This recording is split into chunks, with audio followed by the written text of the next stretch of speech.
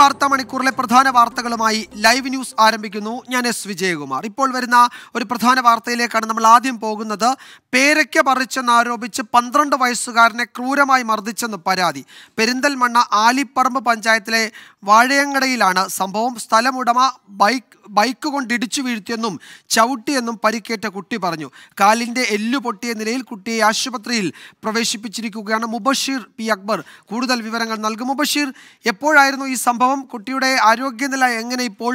എന്തൊക്കെയാണ് ഇപ്പോൾ ലഭ്യമായിരിക്കുന്ന മറ്റു വിവരങ്ങൾ? പോലീസിന് കുടുംബം പരാതി നൽകിയിട്ടുണ്ടോ?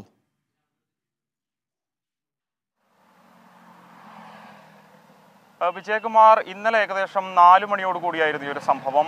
മലപ്പുറം പെരിന്തൽമണ്ണ ആലിപ്പറമ്പ് പഞ്ചായത്തിലെ വാഴയങ്ങടയിലായിരുന്നു ഇത്തരമൊരു സംഭവം ഉണ്ടായത്. 12 വയസ്സുകാരനും ഇയാളുടെ കൂട്ടുകാരും ഈ ഒരു വാഴയങ്ങട മേഖലയിൽ ഇത്തരത്തിൽ ഫുട്ബോൾ മത്സരം അവസാനിച്ചതിനു ശേഷം വീട്ടിലേക്ക് മടങ്ങുന്നതിനിടയിൽ സമീപത്തുണ്ടായിരുന്ന ഒരു പറമ്പിൽ നിന്നും ഇത്തരത്തിൽ പേരയ്ക്ക പറിക്കാൻ ശ്രമിക്കുന്നതിനിടയിലാണ് ഈ ഒരു പറമ്പിന്റെ ഉടമ ഒരു മേഖലയിലെത്തുകയും തുടർന്ന് ഈ ഒരു കുട്ടികളെ ആക്രമിക്കാൻ ശ്രമിക്കുകയും ചെയ്തത്. ഇതിൽ ഈ ഒരു ആക്രമണത്തിനിടെയാണ് ഈ കൂട്ടത്തിൽ ഈ ഒരു 12 വയസ്സുകാരന് ക്രൂരമായ മർദ്ദനമേറ്റത്.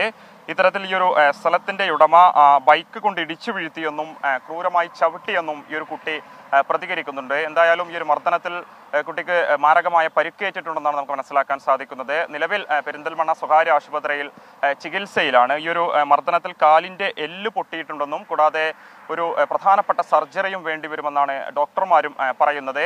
എന്തായാലും ഈ ഒരു വിഷയത്തിൽ നിലവിൽ ഈ ഒരു കുട്ടിയുടെ മാതാപിതാക്കൾ പോലീസിൽ പരാതി നൽകിയിട്ടുണ്ട്. പോലീസ് അന്വേഷണം ആരംഭിച്ചിട്ടുണ്ടെന്നാണ് പോലീസിൽ നിന്ന് നമുക്ക് മനസ്സിലാക്കാൻ സാധിക്കുന്നത്. എന്തായാലും ഈ ഒരു പേരയ്ക്ക പറിച്ചതിന്റെ പേരിൽ കുട്ടികളെ മർദ്ദിക്കാൻ ശ്രമിക്കുന്നു. അതിനിടയിൽ ഒരു കുട്ടിയെ ഇത്തരത്തിൽ ബൈക്ക് ഇടിച്ചു വീഴ്ത്തിയതിനു ശേഷം കാലിൽ ചവിട്ടുകയും മാരകമായി മർദ്ദിച്ചു എന്നാണ് ആ ഒരു കുടുംബം വെളിപ്പെടുത്തുന്നത്. അതേസമയം ഈ ഒരു സ്ഥലമുടമ ഈ ഒരു കുട്ടിയെ ക്രൂരമായി മർദ്ദിച്ചതിന് ശേഷം ആ ഒരു മേഖലയിൽ നിന്നും കടന്നുകൊള്ളുകയായിരുന്നു. തുടർന്ന് ഇദ്ദേഹത്തിന്റെ സഹോദരനെത്തിയാണ് ഈ ഒരു പരിക്കേറ്റ കുട്ടിയെ ആശുപത്രിയിൽ എത്തിച്ചതെന്ന് നമുക്കറിയാൻ സാധിക്കുന്നുണ്ട്. എന്തായാലും കൂട്ടമായി എത്തിയ തരത്തിലുള്ള കുട്ടികളെ മർദ്ദിക്കാനുള്ള ശ്രമത്തിനിടയിലാണ് അദ്ദേഹം ഈ ഒരു മേഖലയിലുണ്ടായിരുന്ന കുട്ടിയെ ക്രൂരമായി മർദ്ദിച്ചത്. എന്തായാലും മർദ്ദനത്തിൽ മാരകമായ പരിക്കേറ്റിട്ടുണ്ട്. കാലുൾപ്പെടെ തുടരുക. ഇപ്പോൾ ആ കുട്ടി നമ്മളോട് അല്പസമയം മുമ്പ് സംസാരിച്ചല്ലോ. നമുക്ക് എന്താണ് ആ കുഞ്ഞിന് പറയാനുള്ളതെന്ന് കേട്ടതിന് ശേഷം ഒരിക്കൽ കൂടി മുബഷീറിലേക്ക് ഞാൻ വരും. ഞങ്ങൾ പണ്ടുകളി കഴിഞ്ഞ് അപ്പോൾ തുണക്കാരന്മാർ ബാക്ക് പറഞ്ഞിട്ട് ഞങ്ങൾ ഏറ്റവും ബാക്കിലാണ് തീർച്ചയായും വണ്ടി പോയി. അപ്പോൾ ഇയാൾ വന്നിട്ട് ആദ്യം ഇയാൾ വന്നിട്ട് എൻ്റെ തുണക്കാരന്മാരെ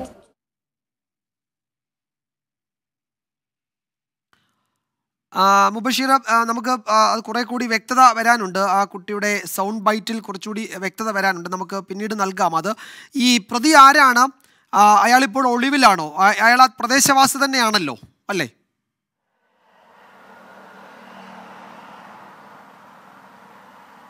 തീർച്ചയായും വിജയകുമാർ, ആ ഒരു പ്രദേശത്ത് തന്നെയുള്ള അഷ്റഫ് എന്ന പേരുള്ള വ്യക്തിയാണിത് ഇത്തരത്തിൽ മർദ്ദിച്ചത് എന്നാണ് ഈ ഒരു കുട്ടിയുടെ രക്ഷിതാക്കൾ ആരോപിക്കുന്നത്. എന്തായാലും പെരിന്തൽമണ്ണ പോലീസിൽ നിലവിൽ പരാതി നൽകിയിട്ടുണ്ട്.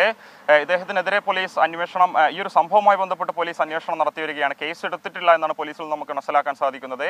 എന്തായാലും ക്രൂരമായ ഒരു മർദ്ദനം തന്നെയാണ് ഉണ്ടായിട്ടുള്ളത്. ആ ഒരു ദൃശ്യങ്ങളിൽ നിന്ന് കാണുന്നത് പോലെ തന്നെ ആ ഒരു കുട്ടിയുടെ ദേഹത്ത് മുഴുവൻ വലിയ രീതിയിലുള്ള മുറിവുകൾ ഉണ്ടായിട്ടുണ്ട്. കാലിനും കൈക്കും മാരകമായി പരിക്കേറ്റിട്ടുണ്ട്.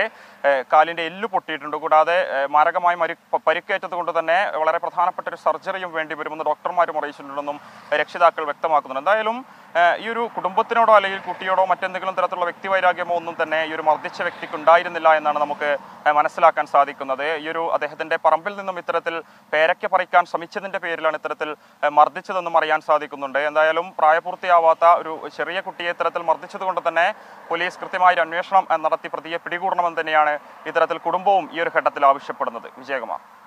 യെസ്, മുബഷീറാണ് വിവരങ്ങൾ നൽകിയത്. പേരയ്ക്ക പറിച്ചുവെന്ന് ആരോപിച്ച് 12 വയസ്സുകാരനെ ക്രൂരമായി മർദ്ദിച്ചു എന്നാണ് പരാതിയല്ല, അത് വസ്തുതയുമാണ്. നമുക്ക് ആ കുട്ടിയുടെ പ്രതികരണത്തിൽ നിന്ന് ബോധ്യപ്പെടുകയും ചെയ്തു. പെരിന്തൽമണ്ണ ആലിപ്പറമ്പ് പഞ്ചായത്തിലെ വാഴയങ്ങടയിലായിരുന്നു ഈ സംഭവം. ഇന്നലെ വൈകിട്ട് 4 മണിയോടെയാണ് ഈ സംഭവം ഉണ്ടായത്. സ്ഥല ഉടമ ബൈക്ക് കൊണ്ട് ഇടിച്ചു വീഴ്ത്തി, അതിനുശേഷം ചവിട്ടി പരിക്കേറ്റ കുട്ടിയുടെ കാലിൻ്റെ എല്ല് പൊട്ടിയിട്ടുണ്ട്. ഇപ്പോൾ ആശുപത്രിയിൽ ചികിത്സയിലാണ്. പോലീസിൽ പരാതി നൽകിയിട്ടുണ്ട്. സ്ഥലം ഉടമ ഒരു അഷ്റഫ് എന്നാണ് അയാളുടെ പേര്. അയാൾ ഒളിവിലാണ് എന്നാണ് അറിയാൻ കഴിയുന്നത്. പോലീസ് അന്വേഷിക്കുന്നുണ്ട്. മുബഷീറാണ് വിവരങ്ങൾ നൽകിയത്. ദാരുണമായൊരു സംഭവം സംബന്ധിച്ചുള്ള വാർത്തയാണ് ഇപ്പോൾ വരുന്നത്.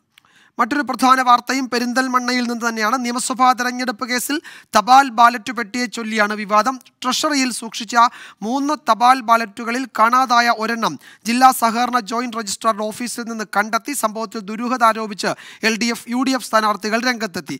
വലിയ ഗൂഢാലോചന നടന്നുവെന്നാണ് മണ്ഡലത്തിൽ നിന്ന് ജയിച്ച നജീബ് കാന്തപുരം MLA 24നോട് പറഞ്ഞത്. വളരെ വിചിത്രവും വളരെ ഗൂഢാലോചനയും ഉറപ്പാവുന്ന തരത്തിലാണ് ഇതിന്റെ കാര്യങ്ങൾ പോകുന്നത്. കാരണം നമ്മളെല്ലാവരും ഒരുമിച്ച് സ്ട്രോങ് റൂമിൽ പെരിന്തൽമണ്ണ സബ് ട്രഷറി ഓഫീസിൽ സൂക്ഷിച്ചു വെച്ച പെട്ടികൾ, അതിൽ ചിലത് മാത്രം അവിടെ അവശേഷിക്കുകയും മറ്റു ചിലത് സഹകരണ രജിസ്ട്രാറുടെ ഓഫീസിലേക്ക് പോവുകയും ചെയ്തു എന്ന് പറയുന്നത് ഒരിക്കലും നമുക്ക് ചിന്തിക്കാൻ പോലും കഴിയാത്ത ഒരു കാര്യമാണ്. ഇത് കേരളം പോലെ ഒരു സംസ്ഥാനത്ത് ഇങ്ങനെ ഒരു വലിയ അട്ടിമറി എങ്ങനെ നടക്കുന്നു എന്നുള്ളത് അത്ഭുതകരമായിട്ടാണ് എനിക്ക് തോന്നുന്നത്. ഈ കേസ് ഫയൽ ചെയ്തതിന് ശേഷം സബ് ട്രഷറിയിൽ നിന്ന് ആരും അറിയാതെ ഇതെങ്ങനെ മാറി എന്നതാണ് ഗുരുതരമായ ചോദ്യം. അപ്പൊ സ്വാഭാവികമായും അതിനകത്തൊരു വലിയ തോതിലുള്ള അട്ടിമറി നടന്നിട്ടുണ്ട്. അതിൽ ആരാണ് പ്രതികൾ എന്നുള്ളത് കണ്ടെത്താനുള്ള വലിയ അന്വേഷണം ആവശ്യമാണ്. കഴിഞ്ഞ നിയമസഭാ തെരഞ്ഞെടുപ്പിൽ 38 വോട്ടിനാണ് നജീബ് കാന്തപുരം പെരിന്തൽമണ്ണയിൽ നിന്ന് ജയിച്ചത്. മുബഷീർ തുടരുന്നുണ്ട് മലപ്പുറത്ത് നിന്ന്. മുബഷീർ, ഇതിലെന്ത് സംഭവിച്ചുവെന്നാണ് നമ്മൾ കരുതേണ്ടത്? ഒരു ഔദ്യോഗിക വിശദീകരണം ഇക്കാര്യത്തിൽ ഉണ്ടായിട്ടുണ്ടോ? ഈ ബാലറ്റ് പെട്ടി മറ്റൊരു സ്ഥലത്തേക്ക് എങ്ങനെ മാറി? സ്വാഭാവികമായും അത് സംഭവിക്കാൻ പാടില്ലാത്തതാണ്. ഒരു സ്ഥലത്ത് സൂക്ഷിച്ചത് അനുവാദമില്ലാതെ അല്ലെങ്കിൽ അധികൃതരുടെ അറിവില്ലാതെ മറ്റൊരു സ്ഥലത്തേക്ക് മാറ്റാൻ കഴിയില്ലല്ലോ, പ്രത്യേകിച്ച് ഒരു തെരഞ്ഞെടുപ്പ് കേസിൻ്റെയൊക്കെ പശ്ചാത്തലത്തിൽ. അപ്പോൾ എന്ത് സംഭവിച്ചു എന്നാണ് കരുതേണ്ടത്? ഒരു ഔദ്യോഗികമായൊരു വിശദീകരണം ഇക്കാര്യത്തിൽ ഉണ്ടായിട്ടുണ്ടോ? വിജയകുമാർ, ഈ ഒരു സംഭവവുമായി ബന്ധപ്പെട്ട് നിലവിൽ ഉദ്യോഗസ്ഥരുടെ ഭാഗത്തു നിന്നും ഇത്തരത്തിലൊരു ഔദ്യോഗികമായ ഒരു വിശദീകരണം ഉണ്ടായിട്ടില്ല എന്നുള്ളതാണ്. ഇന്ന് ഏകദേശം ഉച്ചയ്ക്ക് 1 മണിയോടുകൂടിയായിരുന്നു ഒരു നാടകീയമായ സംഭവങ്ങൾ അരങ്ങേറിയത്. നമുക്കറിയാം, ഇക്കഴിഞ്ഞ നിയമസഭാ തെരഞ്ഞെടുപ്പിൽ ഏറെ തർക്കങ്ങൾക്ക് വഴിവെച്ച മലപ്പുറം ജില്ലയിലെ പെരിന്തൽമണ്ണ നിയോജക മണ്ഡലത്തിൽ 38 വോട്ടുകൾക്കായിരുന്നു മുസ്ലിം ലീഗിന്റെ സ്ഥാനാർത്ഥിയായിരുന്ന അഡ്വക്കേറ്റ് നജീബ് കാന്തപുരം വിജയിച്ചിരുന്നത്.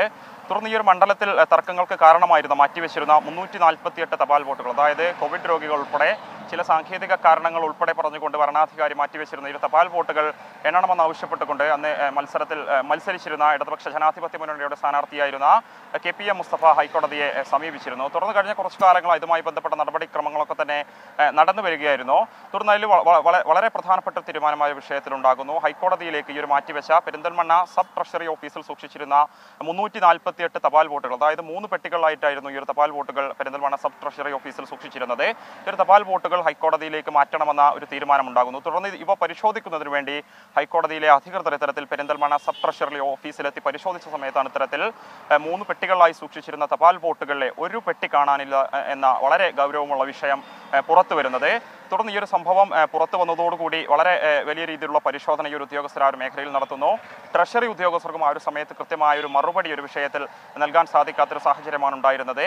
അതിന് തൊട്ടു പിന്നാലെ ഏകദേശം അരമണിക്കൂറിന് ശേഷമാണ് മലപ്പുറം സബ് രജിസ്ട്രാറുടെ മലപ്പുറത്തെ ഓഫീസിൽ നിന്നും ഇത്തരത്തിൽ കാണാതായ ഒരു പെട്ടി കണ്ടെത്തിയെന്നൊരു വിവരം കൂടി പുറത്തു വരുന്നത്. അതുകൊണ്ട് തന്നെ ഇത്തരത്തിൽ പെരിന്തൽമണ്ണയിൽ സൂക്ഷിച്ചിരുന്ന വളരെ പ്രധാനപ്പെട്ട ഏറെ തർക്കങ്ങൾ ഒക്കെ വഴിവെച്ച ഈ ഒരു പെട്ടികൾ എങ്ങനെ ഇത്തരത്തിൽ മലപ്പുറത്തെ ഓഫീസിലേക്ക് വന്നു എന്നുള്ളതാണ് ഇതിന്റെ ദുരൂഹത വർദ്ധിപ്പിക്കുന്നത്. അത്തരമൊരു പശ്ചാത്തലത്തിൽ തന്നെയാണ് ഇരു വിഭാഗം, അതായത് നിലവിൽ ജനപ്രതിനിധിയായ നജീബ് കാന്തപുരം MLAയും അതുപോലെ തന്നെ ഇടതുപക്ഷ ജനാധിപത്യ മുന്നണിയുടെ സ്ഥാനാർത്ഥിയായി മത്സരിച്ചിരുന്ന KPM മുസ്തഫയും ഇതിൽ ഒരു ഗൂഢാലോചന ആരംഭിച്ച് രംഗത്ത് വന്നിരിക്കുന്നത്. എന്തായാലും കൃത്യമായൊരു അന്വേഷണം ഈ ഒരു വിഷയത്തിൽ ഉണ്ടാവണമെന്ന് തന്നെയാണ് ഇരു നേതാക്കളും ഉന്നയിക്കുന്നത്. എന്തായാലും നാളെ ഇവ കൃത്യമായി അതിന്റെ സുരക്ഷാ മാനദണ്ഡങ്ങൾ പാലിച്ചുകൊണ്ട് തന്നെ ഹൈക്കോടതിയിലേക്ക് മാറ്റുന്നതിന് വേണ്ടി ഉദ്യോഗസ്ഥർ എത്തിയ സമയത്ത്, അവ പരിശോധിക്കുന്നതിന് വേണ്ടി എത്തിയ സമയത്താണ് ഇത്തരത്തിൽ ഒരു പെട്ടി കാണാനില്ല എന്ന വളരെ ഗൗരവമേറിയ ഒരു വിവരം ഇപ്പോൾ പുറത്തു വന്നിരിക്കുന്നത്. എന്തായാലും കൃത്യമായ അന്വേഷണം നടത്തണം എന്ന് തന്നെയാണ് ഈ ഒരു വിഭാഗം നേതാക്കളും ഉന്നയിക്കുന്നത്. വിജയകുമാർ, മുബഷീറാണ് വിവരങ്ങൾ നൽകിയത്.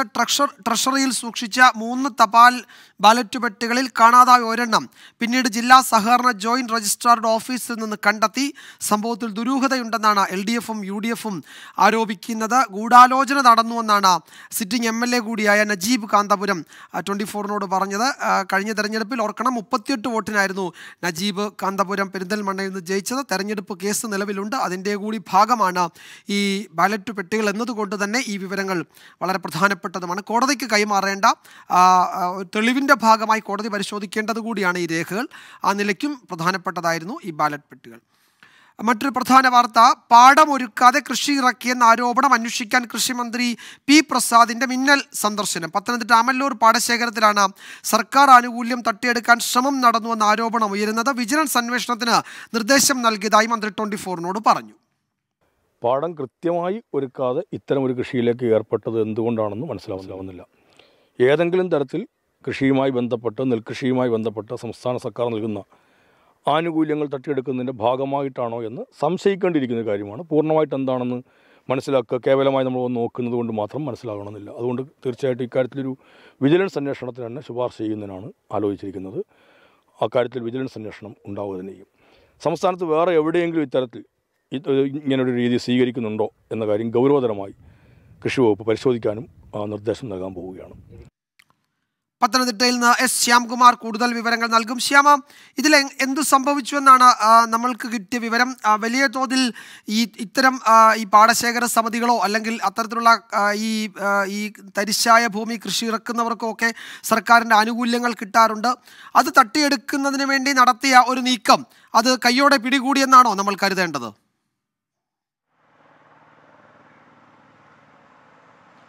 വിജയകുമാർ, തീർച്ചയായും ഇത്തരത്തിൽ വിജയകുമാർ ഇപ്പോൾ പറഞ്ഞ പോലെയുള്ള വിലയിരുത്തലാണ് മന്ത്രി ഉൾപ്പെടെ നടത്തിയിരിക്കുന്നത്. കാരണം ഒരു കൃഷിഭൂമി ഒരുക്കണമെങ്കിൽ, പ്രത്യേകിച്ച് നെൽകൃഷിക്ക് ഒരുക്കണമെങ്കിൽ ഒരുപാട് കടമ്പകൾ ആ കൃഷിഭൂമിയിലുണ്ട്. പ്രത്യേകിച്ച് മണ്ണൊരുക്കണം, വിത്ത് വിതയ്ക്കുന്ന മുമ്പായിട്ട് മണ്ണിൽ ഒരുപാട് കാര്യങ്ങൾ ചെയ്യേണ്ടതുണ്ട്.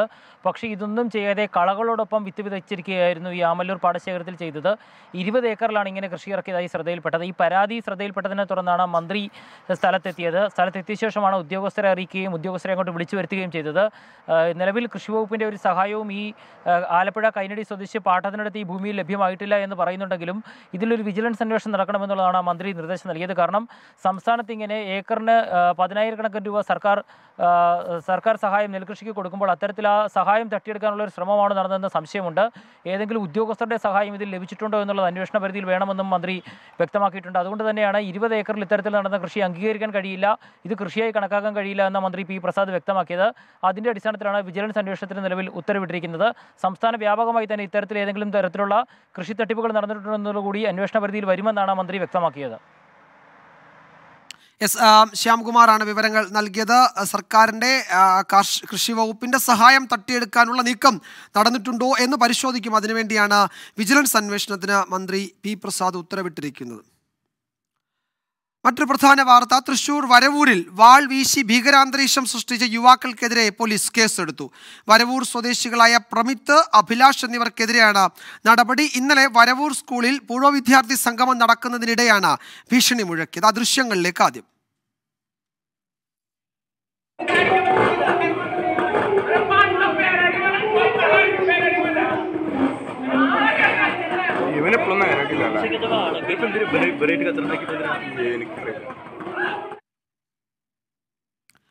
ശ്രീജിത്ത് ശ്രീകുമാരൻ വിവരങ്ങൾ നൽകും തൃശ്ശൂരിൽ നിന്ന്. ശ്രീജിത്ത്, ഇവരെന്തിനാണ് സ്കൂളിൽ അതിക്രമിച്ച് കയറി ഇത്തരം ഒരു അന്തരീക്ഷം സൃഷ്ടിച്ചത്?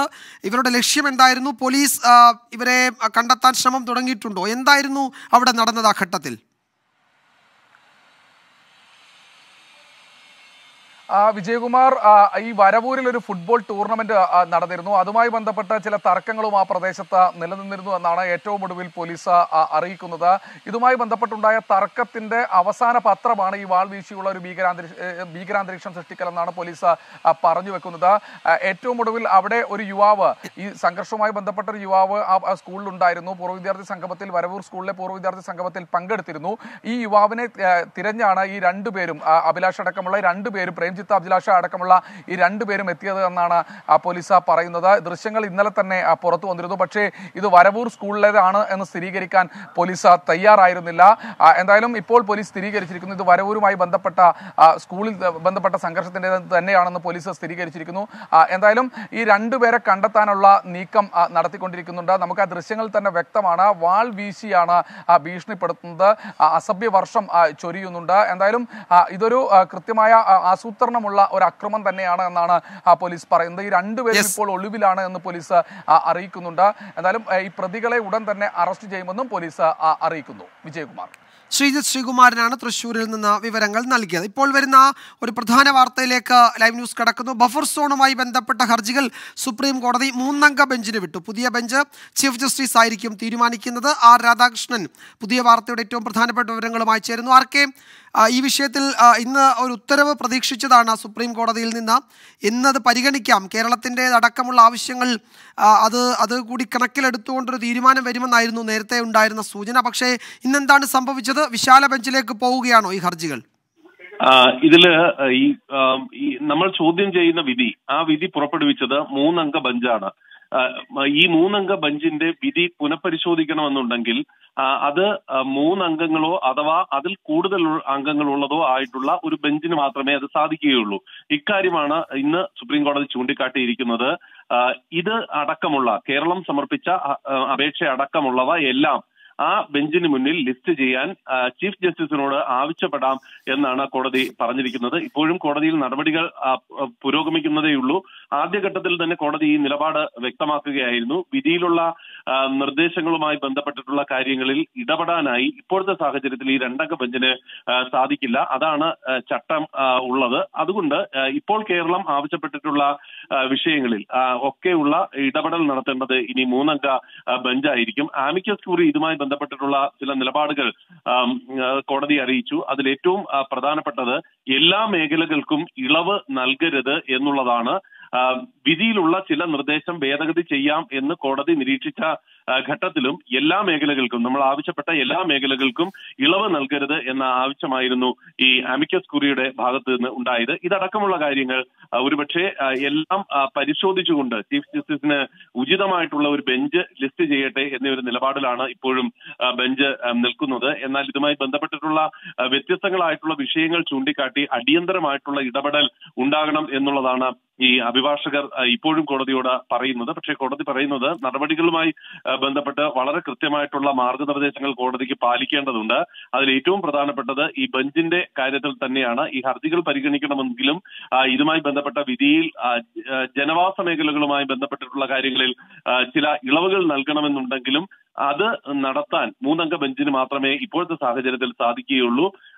നിർമ്മാണ നിയന്ത്രണം ജനങ്ങൾക്ക് പ്രയാസമുണ്ടാക്കുന്നതാണ് എന്നതടക്കമുള്ള വാദങ്ങൾ ഈ കക്ഷികളുടെ ഭാഗത്ത് നിന്ന് ഉണ്ടായി. ഇതടക്കമുള്ള എല്ലാ കാര്യങ്ങളും ഈ 3-അംഗ ബെഞ്ചിന് മുന്നിൽ വയ്ക്കാവുന്നതാണ്. ഇക്കാര്യം വാദം തുടരുകയാണല്ലോ ഇപ്പോഴും. അത് കോടതി അത് പരിഗണിക്കുന്നുണ്ട്. അത് 3-അംഗ ബെഞ്ചിന് വിട്ടെങ്കിലും ഈ ആർക്കെ സൂചിപ്പിച്ചതുപോലെ കക്ഷികളുടെ സമ്മർദ്ദം ഉണ്ടാകും. നേരത്തെ കോടതി പറഞ്ഞത് ഈ കരട് വിജ്ഞാപനത്തിന്റെ സമയത്ത് കേരളത്തിന്റെ ആശങ്കകൾ പരിഗണിക്കും, ഹർജിയിലെ ആശങ്കകൾ കൂടി പരിഗണിക്കാം എന്നൊരു ഉറപ്പ് വാക്കാൽ നൽകിയിരുന്നല്ലോ കോടതി. അപ്പോൾ അത് നമ്മൾ ഇനി കണക്കിലെടുക്കേണ്ട എന്നാണോ ഈ ബെഞ്ച് മാറ്റം കൊണ്ട്, അല്ലെങ്കിൽ പുതിയ ബെഞ്ച് രൂപീകരിക്കുന്നത് കൊണ്ട് നമ്മൾ കരുതേണ്ടത്? അന്ന് കോടതി നിർദ്ദേശിച്ച ആ കരട് വിജ്ഞാപനത്തിൻ്റെ സമയത്ത് കേരളത്തെ കൂടി കണക്കിലെടുക്കാം എന്ന ഒരു വാക്കാലുണ്ടായ പരാമർശം, അതൊരു ആശ്വാസ പരാമർശം എന്നതായിരുന്നു പൊതുവേ നമ്മളൊക്കെ കേട്ടത്. വനമന്ത്രിയൊക്കെ അന്ന് അങ്ങനെയാണ് പറഞ്ഞത്. അപ്പോൾ അതിനി നിലനിൽപ്പില്ലെന്ന് വേണോ കരുതാൻ? ഇതില് വിജയൻ, ഈ കോടതി പറഞ്ഞിരിക്കുന്നത് വിധിയുമായി ബന്ധപ്പെട്ടിട്ടുള്ള ചില ഇളവുകൾ നൽകാനായി അഥവാ കരട് വിജ്ഞാപനമോ അന്തിമ വിജ്ഞാപനമോ പുറപ്പെടുവിച്ച മേഖലകളിൽ ഇളവ് നൽകാനായി തയ്യാറാണ് എന്നുള്ള സൂചനയാണ് ഈ ബെഞ്ച് നടത്തിയിരുന്നത്. ഇതേ ശുപാർശ അല്ലെങ്കിൽ ഇതേ അഭിപ്രായം ഈ ബെഞ്ച് അവരുടെ നോട്ടിന്റെ ഭാഗമായി ഉൾപ്പെടുത്തും. അത് 3-അംഗ ബെഞ്ച് തീർച്ചയായിട്ടും പരിഗണിക്കുന്ന ഒരു സാഹചര്യത്തിലേക്ക് പോകുമെന്ന് തന്നെ നമുക്ക് ഈ ഘട്ടത്തിൽ കരുതാം. കാരണം ഇത് ബെഞ്ചിന്റെ ഭാഗത്ത് നിന്ന് ഈ വിഷയവുമായി ബന്ധപ്പെട്ടിട്ടുള്ള കാര്യങ്ങളിൽ അതുവരെ അവരുടെ മുന്നിലെത്തിയ വസ്തുതകളുടെ അടിസ്ഥാനത്തിലാണ് ഇത്തരത്തിലുള്ള ഒരു നിരീക്ഷണം നടത്തിയത്. തീർച്ചയായിട്ടും സാധാരണഗതിയിലുള്ള നടപടിക്രമങ്ങൾ അനുസരിച്ച് അങ്ങനെ ഒരു നിരീക്ഷണം നടത്തുകയാണെങ്കിൽ തൊട്ടടുത്ത ബെഞ്ച് ആ നിരീക്ഷണത്തിന് പ്രാധാന്യം നൽകുന്ന വിധത്തിലുള്ള ഇടപെടലായിരിക്കും പിന്നീട് നടത്തുക. പക്ഷെ ഇവിടെ ഉണ്ടായത് ഒരു ടെക്നിക്കലായിട്ടുള്ള സാഹചര്യമാണ്. ബെഞ്ച് 2-അംഗ ബെഞ്ചാണ്, പരിസ്ഥിതി ബെഞ്ച് 2-അംഗ ബെഞ്ചാണ്. Justice ഗവായിയുടെ അധ്യക്ഷതയിലുള്ള bench 2-അംഗ ബെഞ്ചായിരുന്നു. എന്നാൽ ഇതുമായി ബന്ധപ്പെട്ടിട്ടുള്ള ഉത്തരവ് പുറപ്പെടുവിച്ച ബെഞ്ച്, ആ ബെഞ്ച് 3-അംഗ ബെഞ്ച് ആയിരുന്നു. ഈ ഒരു സാഹചര്യത്തിൽ 3-അംഗ ബെഞ്ച് പുറപ്പെടുവിച്ച വിധിയുടെ ഏതെങ്കിലും പൂർണ്ണമായിട്ടോ അഥവാ ഏതെങ്കിലും ഒരു ഭാഗമോ അതിനെ ബാധിക്കുന്ന ഉപവിഭാഗങ്ങളോ അതിൽ ഇടപെടാനായിട്ടുള്ള അനുവാദം നിയമം അനുസരിച്ചുകൊണ്ട് ഒരു 2-അംഗ ബെഞ്ചിന് ഇല്ല. അത് 3-അംഗ ബെഞ്ച് തന്നെ പരിശോധിക്കണം. അഥവാ 3-ന് മുകളിലുള്ള ബെഞ്ചുകൾ പരിശോധിക്കേണ്ട ഒരു സാഹചര്യമാണ് ഉണ്ടായത്. വളരെ കൃത്യമായിട്ട് ഈ മേഖലയിലെ ജനങ്ങൾ അനുഭവിക്കുന്ന ബുദ്ധിമുട്ടുകൾ, ഈ വിധിയുമായി ബന്ധപ്പെട്ട് ഉള്ള ബുദ്ധിമുട്ടുകൾ, വേഗത്തിൽ ഈ നടപടികൾ പൂർത്തിയാകേണ്ടത്, കോടതിയുടെ ഇടപെടൽ ഉണ്ടാകേണ്ടത് അടക്കമുള്ള സാഹചര്യങ്ങൾ അഭിഭാഷകർ വിവരിച്ചു. അതിനെയെല്ലാം പരിഗണിക്കുന്ന വിധത്തിലാണ് കോടതി അവരുടെ നിലപാട് ഇന്നും സ്വീകരിച്ചത്. ഈ കോറികളുമായി ബന്ധപ്പെട്ടിട്ടുള്ള വിഷയമാണ് ഈ പ്രശ്നങ്ങളുടെ ഏറ്റവും അടിസ്ഥാന കാരണം എന്നതടക്കമുള്ള നിരീക്ഷണങ്ങൾ ആ ഘട്ടത്തിൽ ചില അഭിഭാഷകർ ഉയർത്തിക്കാട്ടി. അതടക്കമുള്ള കാര്യങ്ങൾ കോടതിക്ക് അറിവുള്ളതാണ്. ഈ മേഖലയിലുള്ള ജനങ്ങളുടെ ആവാസവുമായി ബന്ധപ്പെട്ടിട്ടുള്ള ബുദ്ധിമുട്ടുകൾ, അതുമായി ബന്ധപ്പെട്ടിട്ടുള്ള വിഷയങ്ങൾ ഈ ഹർജിയുടെ ഭാഗമായി ഉൾപ്പെട്ടിട്ടുള്ളതെല്ലാം കോടതിയുടെ മുമ്പിലേക്ക് എത്തിയിട്ടുള്ളതുമാണ്. ഇതെല്ലാം പരിശോധിക്കുകയും ഈ കരട് വിജ്ഞാപനം വരുന്ന ഘട്ടത്തിൽ അല്ലെങ്കിൽ വിധിയുടെ ഏതെങ്കിലും ഭാഗത്ത് മാറ്റം വരുത്തുന്ന അത് ഉചിതമായിരിക്കുമെന്ന അഭിപ്രായം ബെഞ്ചിന് ഉണ്ടെന്നത് കോടതി ഇന്നും പറഞ്ഞു. അതിനുശേഷമാണ് കോടതി ഇത് പറയുന്നത്. ഇതെല്ലാം നടപ്പാക്കേണ്ടത് 3-അംഗ ബെഞ്ചാണ്. അത് രൂപീകരിക്കാൻ ചീഫ് ജസ്റ്റിസിനോട് അഭ്യർത്ഥിക്കുകയാണ് എന്ന് കോടതി. അതായത് നമ്മൾ കരുതേണ്ടത് അപ്പോൾ ഇത്രമാത്രം കാലതാമസം ഉണ്ടാകും, ഇതിലൊരു തീരുമാനം ഉണ്ടാകാൻ, അല്ലെങ്കിൽ അതിൽ കുറെ കൂടി സമയം കാത്തിരിക്കേണ്ടി വരും, ഇതിൽ ഒരു അന്തിമ തീരുമാനം സുപ്രീം കോടതി കൈക്കൊള്ളുന്നത് വരെ എന്ന് വേണം കരുതാൻ. അതുവരെ ഈ പ്രതിസന്ധി തുടരും, അല്ലെങ്കിൽ ബഫർ സോണുമായി ബന്ധപ്പെട്ട് ഈ മേഖലയിലുള്ള ആശങ്കയ്ക്ക് അറുതി ഉണ്ടാവാൻ, അതിലൊരു തീരുമാനം എടുക്കാൻ കൂടുതൽ സമയം സുപ്രീം കോടതിക്ക് വേണ്ടി വരുമെന്ന് ചുരുക്കത്തിൽ നമുക്ക് വിലയിരുത്താം അല്ലേ? വിജയൻ, ഇതിലൊരു അഭ്യർത്ഥനാപൂർണമായിട്ടുള്ള ഒരു നിർദ്ദേശം കോടതിയുടെ ഭാഗത്ത് നിന്ന് ചീഫ് ജസ്റ്റിസിന് മുമ്പാകെ ഉണ്ടാകും എന്ന് പറഞ്ഞ ഒരു സാഹചര്യത്തിൽ ഒരുപക്ഷെ ചീഫ് ജസ്റ്റിസിന് അപേക്ഷകളായതുകൊണ്ട് ഈ മുഖ്യ ഹർജിയുമായി ബന്ധപ്പെട്ടിട്ടുള്ള നടപടികൾ വൈകും, അല്ലെങ്കിൽ തീരുമാനം വൈകുമെന്ന് നമ്മൾ പറഞ്ഞാലും ഈ അപേക്ഷകൾ അടിയന്തരമായിട്ട് പരിഗണിക്കാനുള്ള നിർദ്ദേശം ഒരുപക്ഷെ ചീഫ് ജസ്റ്റിസിന് നൽകാവുന്നതേ ഉള്ളൂ. ആ മേഖലകളിലെ ജനങ്ങളുടെ ജീവിതവുമായി ബന്ധപ്പെടുന്ന വിഷയമാണ് എന്നതടക്കമുള്ള കാര്യങ്ങൾ, പ്രത്യേകിച്ച് കരട് വിജ്ഞാപനത്തിന്റെ ഭാഗമായിട്ടും അന്തിമ വിജ്ഞാപനത്തിന്റെ ഭാഗമായിട്ടും ഉൾപ്പെട്ടിട്ടുള്ള മേഖലകളിലെ വിഷയമാണ് എന്ന് പറയുന്നത് കൊണ്ട് തന്നെ ഒരുപക്ഷെ ചീഫ് ജസ്റ്റിസിന് അടിയന്തരമായിട്ട് ഒരു ദിവസം, അടുത്ത ദിവസങ്ങളിൽ ഏതെങ്കിലും തന്നെ ഇതുമായി ബന്ധപ്പെട്ട അപേക്ഷകൾ കേൾക്കാൻ വേണ്ടിയിട്ട് അനുവദിക്കാവുന്നതാണ്. എങ്കിലും വിജയൻ പറഞ്ഞതുപോലെ അതിൽ നമുക്കിപ്പോൾ ഒരു മുൻവിധിയോടുകൂടിയുള്ള ഒരു പ്രസ്താവന ഇപ്പോൾ അതിൽ നമുക്കും സാധിക്കുകയില്ല. തീർച്ചയായിട്ടും അത് പരിഗണിക്കേണ്ടത് ചീഫ് ജസ്റ്റിസ് ആണ്. ചീഫ് ജസ്റ്റിസിന് ഇക്കാര്യം ബോധ്യപ്പെടുകയാണെങ്കിൽ അത് ചീഫ് ജസ്റ്റിസ് അംഗീകരിക്കും. അഥവാ ഇനി ഇതിലുള്ള പ്രാധാന്യം ചീഫ് ജസ്റ്റിസ് കോടതിയിൽ മെൻഷൻ ചെയ്യാനായിട്ടുള്ള അധികാരവും നമ്മുടെ അഭിഭാഷകർക്ക് ഉണ്ടാകും. കേരളത്തിനും ഒപ്പം കേന്ദ്ര സർക്കാർ അഭിഭാഷകനും ഉണ്ടാകും. വളരെ പ്രധാനപ്പെട്ട കാര്യം ഇന്ന് ഈ അമിക്കസ് ക്യൂറി മുന്നോട്ട് വെച്ചിരിക്കുന്ന കാര്യമാണ്. അത് ഒരുപക്ഷെ കേരളത്തെ സംബന്ധിച്ച് ചില ബുദ്ധിമുട്ടുകൾ ഉണ്ടാക്കും. എല്ലാ മേഖലയ്ക്കും ഇളവ് വേണം എന്ന് പറയുന്ന വാദം, അഥവാ ഇതുമായി ബന്ധപ്പെട്ട കാര്യങ്ങളിൽ കേരളം പറഞ്ഞതുപോലെ ഈ വിജ്ഞാപനം പുറപ്പെടുവിച്ച അഥവാ കരട് വിജ്ഞാപനത്തിന്റെ ഭാഗമായ മേഖലയിലെല്ലാം ഇളവ് വേണം എന്ന ആവശ്യം, അത് അംഗീകരിക്കാനാകില്ല എന്ന അമിക്കസ് ക്യൂറിയുടെ അഭിപ്രായം. അതൊരുപക്ഷെ കോടതിയെ സ്വാധീനിക്കാനായിട്ടുള്ള സാഹചര്യമുണ്ട്. അങ്ങനെയാണെങ്കിൽ ഏതൊക്കെ മേഖലകളിലാണ് അങ്ങനെ ഉള്ള ഒരു നിശ്ചയം അഥവാ ഇതിൽ ഇളവ് നൽകാൻ സാധിക്കില്ല എന്നൊരു നിഗമനം, അത് എങ്ങനെ എത്തും എന്നുള്ളത് സംബന്ധിച്ചിട്ടുള്ള കാര്യമാണ് ഇനി ശ്രദ്ധേയമായിട്ട് മാറാൻ. ശരി, ആർക്ക് എന്തായാലും ഇപ്പോഴും കോടതിയിൽ അതിന്റെ ഹർജിയുടെ പരിഗണന ആ ഒരു പ്രക്രിയ തുടരുകയാണല്ലോ. കൂടുതൽ വിവരങ്ങൾ ആർക്കെ ശേഖരിക്കുക. ഇപ്പോൾ പരിസ്ഥിതി പ്രവർത്തകൻ ശ്രീ CR നീലകണ്ഠൻ ടെലിഫോൺ ലൈനിലുണ്ട്.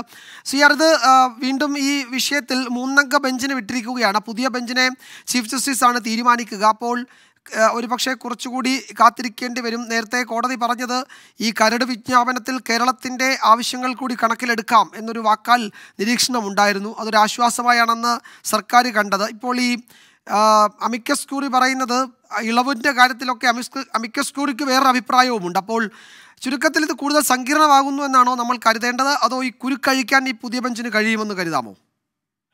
ഒരു പരിധിവരെ ഞാനൊരു പോസിറ്റീവായിട്ട് ചിന്തിക്കുന്ന ഒരാളാണ്. വളരെ ഹോപ്പ്ഫുൾ ആണ് ഇന്നത്തെ വിധി എന്നാണ് ഞാൻ കണക്കാക്കുന്നത്. കാരണം 2-അംഗ ബെഞ്ചിന് നിലവിലുള്ള ഉത്തരവ്, ഇപ്പൊ വിജ്ഞാപനവുമായി ബന്ധപ്പെട്ടും 1 കിലോമീറ്റർ എന്ന അളവുമായി ബന്ധപ്പെട്ടും അമിക്കസ് ക്യൂറിയുടെ റിപ്പോർട്ടുമായി ബന്ധപ്പെട്ടും നമുക്കുള്ള നെഗറ്റീവുകൾ മറികടക്കണമെങ്കിൽ 2-അംഗ ബെഞ്ചിന് മീതെ ഒരു 3-അംഗ ബെഞ്ച് വരണം എന്നാണ് നിയമപരമായി ഞാൻ കണക്കാക്കുന്നത്. അങ്ങനെ അതിന്റെ ലീഗൽ ആസ്പെക്ട് നോക്കിയാൽ ഒരു സംശയവും വേണ്ട, ഇതിനെ തിരുത്താൻ കഴിയുന്ന ഒരു 3-അംഗ ബെഞ്ച്. കാരണം ഈ വിധിയെ 3-അംഗ ബെഞ്ച് തിരുത്തിയാൽ ആരും ചോദിക്കില്ല സുപ്രീം കോടതി. അങ്ങനെയാണല്ലോ കോടതിയുടെ ഒരു പ്രത്യേകത. Higher the bench more the power എന്നാണ്. അതുകൊണ്ട് ഒരുപക്ഷെ ഇളവുകൾ നൽകാൻ പുതിയ കോടതിക്ക് കഴിഞ്ഞേക്കും. നൽകണമെന്നൊരു ആഗ്രഹം കോടതിക്ക് ഉള്ളതുപോലെയും തോന്നുന്നുണ്ട് ഇപ്പൊ കണ്ടിട്ട്.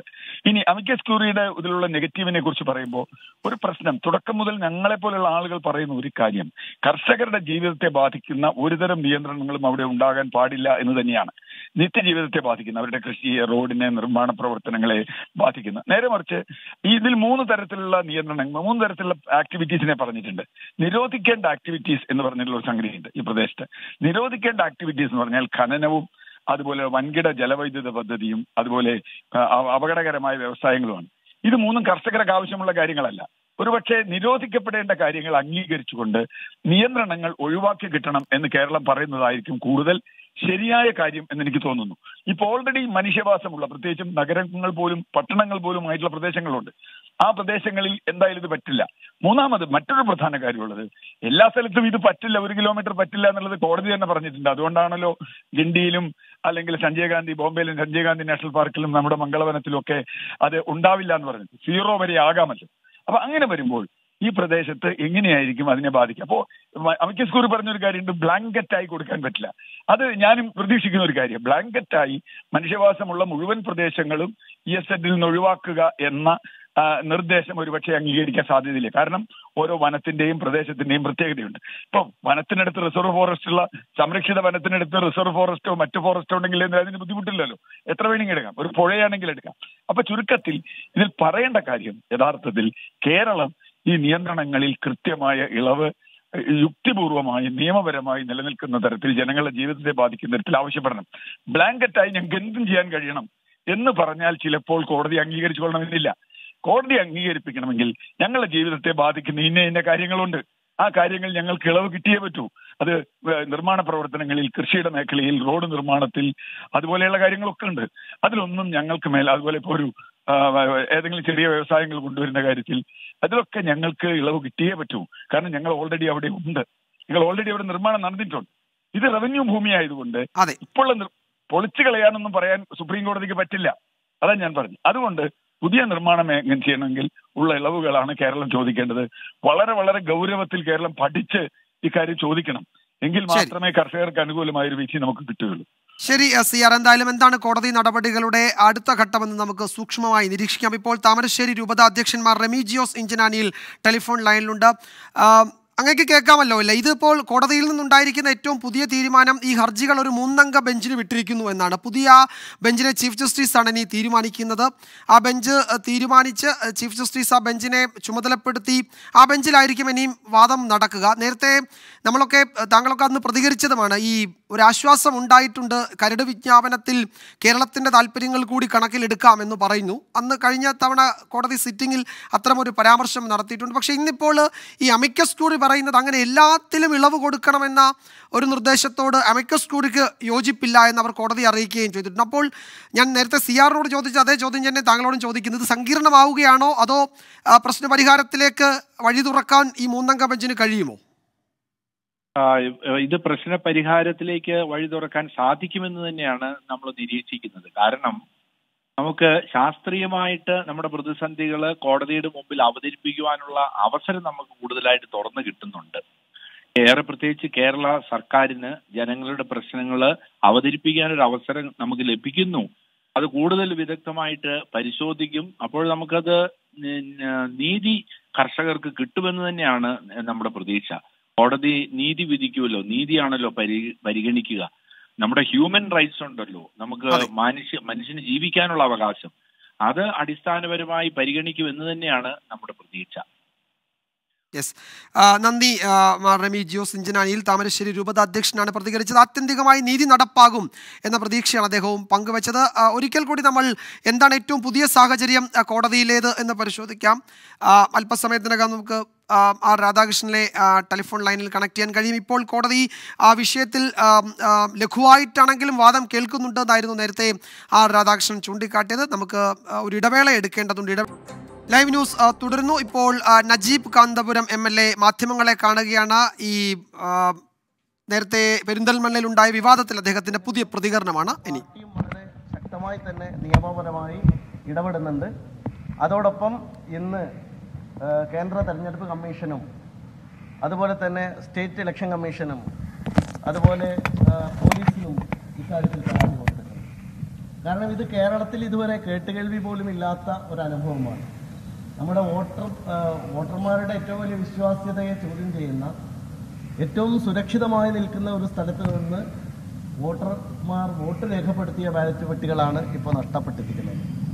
ആ തിരിച്ചു കിട്ടിയത് വളരെ രസകരമായ കാര്യമാണ്. തിരിച്ചു കിട്ടിയത് പെരിന്തൽമണ്ണയുടെ പരിസരത്തു നിന്ന് പോലും അല്ല, 20 കിലോമീറ്റർ അപ്പുറത്തുള്ള മലപ്പുറത്തെ സഹകരണ ജോയിന്റ് സെക്രട്ടറിയുടെ ഓഫീസിൽ നിന്നാണ് ഈ ബാലറ്റ് ബോക്സ് കിട്ടിയിരിക്കുന്നത്.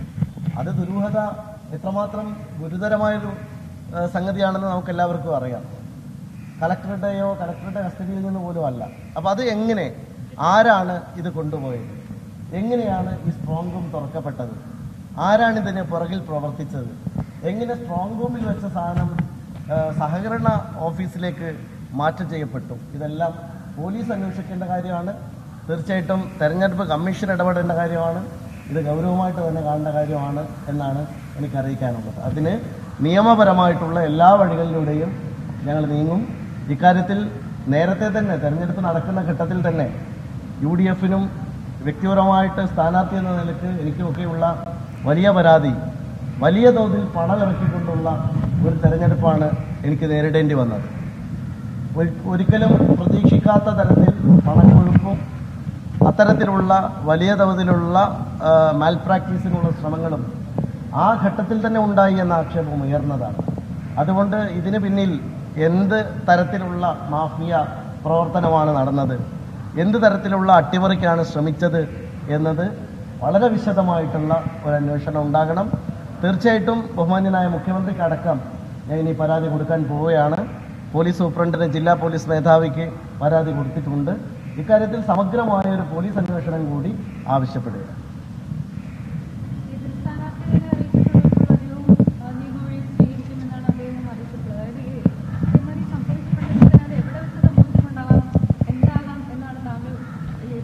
അല്ല, എൻ്റെ അനുമാനത്തിന് യാതൊരു പ്രസക്തിയുമില്ലല്ലോ. കാരണം ഇതൊരു വിശദമായ അന്വേഷണം വേണ്ട കാര്യമാണ്.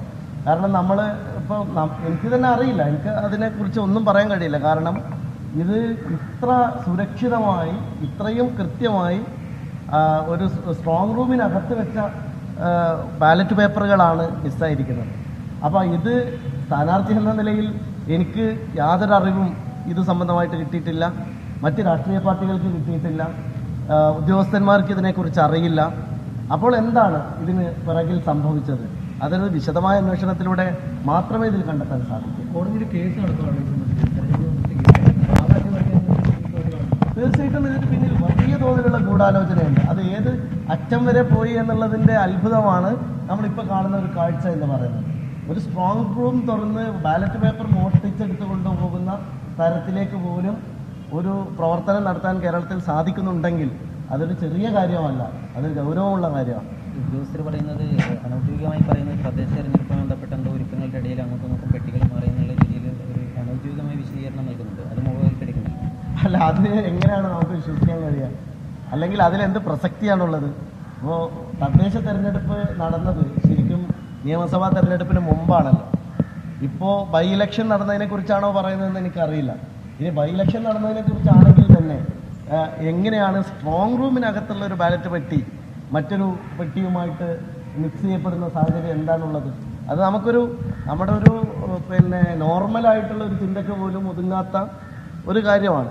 അങ്ങനെ ഉദ്യോഗസ്ഥന്മാർ വിശദീകരണം തന്നിട്ടുമില്ല. അവരുടെ ഭാഗത്ത് നിന്ന് അത്തരമൊരു വിശദീകരണം ഉണ്ടായിട്ടില്ല. പക്ഷേ ഈ പെട്ടി കാണാതായി എന്നുള്ളത് അവർ തന്നെ സാക്ഷ്യപ്പെടുത്തിയ കാര്യമാണ്. അപ്പോൾ അതുകൊണ്ട് ഇക്കാര്യത്തിൽ നമുക്ക് ഒരു വളരെ അടിയന്തരമായ പോലീസ് അന്വേഷണം ഉൾപ്പെടെ നടന്ന് ഇക്കാര്യത്തിൽ സത്യാവസ്ഥ പുറത്തുകൊണ്ടുവരണം.